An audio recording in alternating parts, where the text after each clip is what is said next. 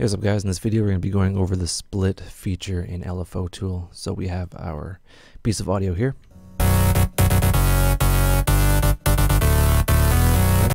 So we'll drop in LFOTool, bring it down.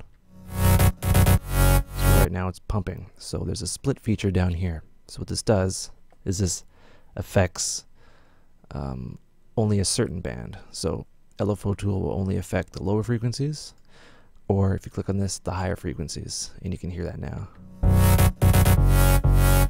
Right, so right now, the higher frequencies are being ducked, and right now the lower frequencies are being ducked. Now this is useful for sidechaining material that has a lot of bass and some high end.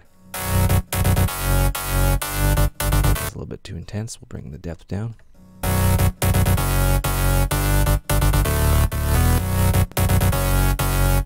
Right, so you can hear that, and what that's doing is that's kind of cleaning up and letting the low end get ducked, but leaving the high end. And this is kind of akin to multiband sidechain compression, and it's really useful for a lot of material and to make your mix sound quite nice. And that's pretty much it.